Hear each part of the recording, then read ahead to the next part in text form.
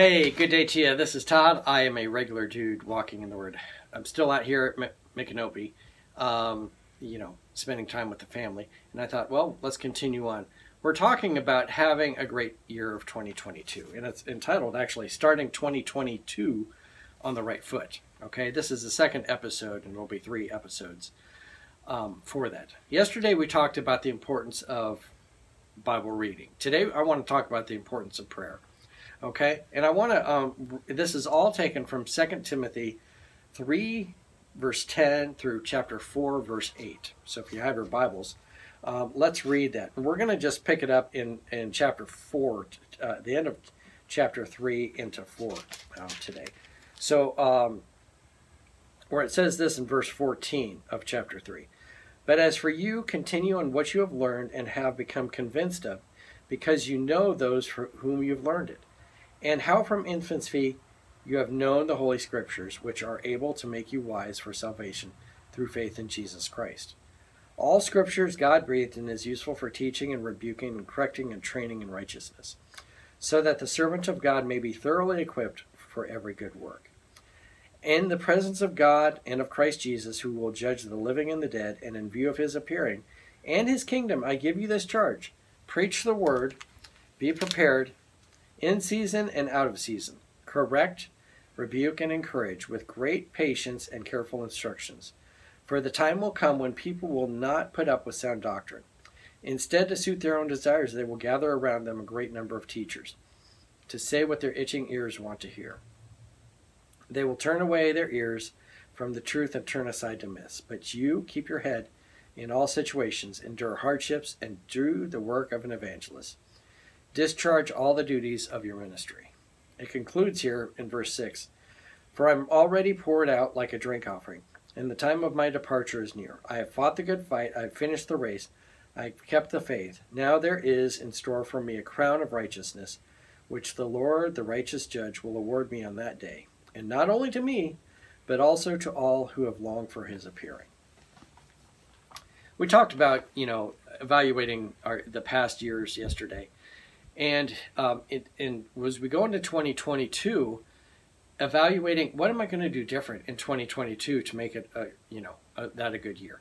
We talked about Bible reading already, and today I want to talk about prayer and setting aside time for prayer. Okay, and it talked about here in the last what I read here about how Paul is like running the race, and when he gets to the finish line, he's spent. Okay, he's done everything. And he's looking forward to being with the Lord, okay, on that day.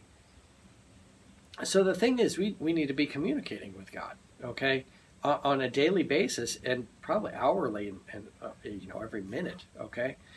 To do that, to achieve that goal, we have to be in communication. So imagine with me, you have a coach, and I'm going to use the Gators because I'm up here near Gainesville right now.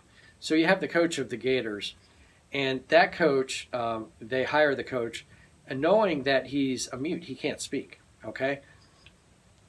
How do you think that football team's going to do? They're not going to do well because the coach can't speak, okay?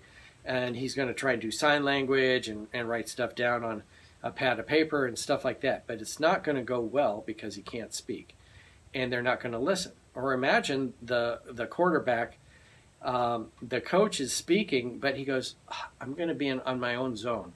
And he just puts on his headphones and zones the coach out and doesn't listen to the coach. Well, that's what a lot of us as Christians do. We kind of zone out and we do whatever we want to do, but we don't listen to the coach. We're not reading the Bible to listen to him, and we're not spending time in prayer either to communicate with the coach.